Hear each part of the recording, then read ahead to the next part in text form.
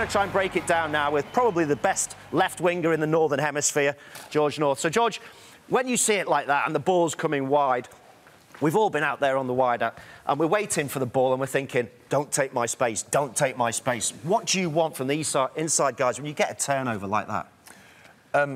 Ideally, you just want everyone to hold their own space. You know, as you said, when you get that much space comes to you and you can see the ball and a turnover and the defence is all over the place, you want to have that ball as soon as you can.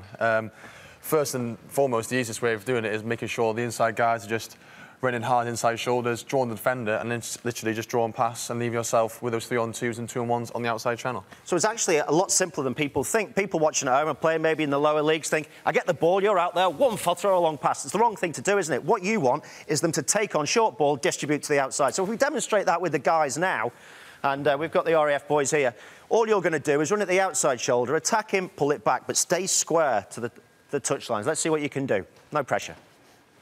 Yeah. He takes to the outside, draws a man, he either gives or goes through himself.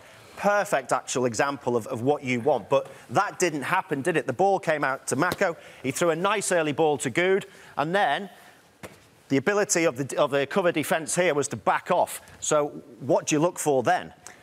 If that's the case, then obviously when the pass it's a long pass and you've obviously sort of burnt a couple of players inside, which you can use.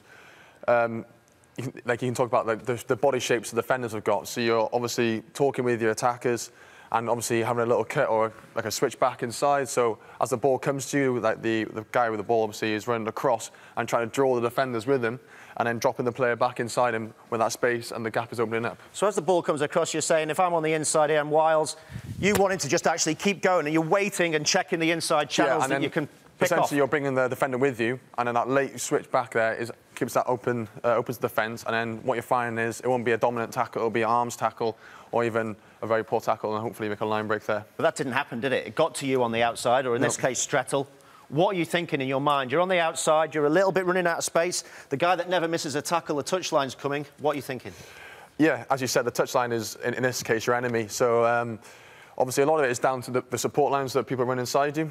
Obviously, naturally, a lot of wingers will try and go on the outside and back themselves to the speed. Obviously, the first and foremost is to stay alive and stay in touch. Well, not in touch, sorry, stay in the field of play.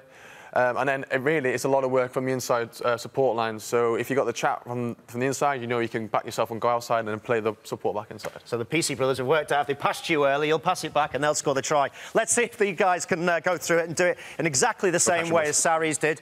We get it to the outside. No pressure, guys. We've got a smaller version of you, George, on the outside there. He's a lot smaller. So let's see if we can get on with this.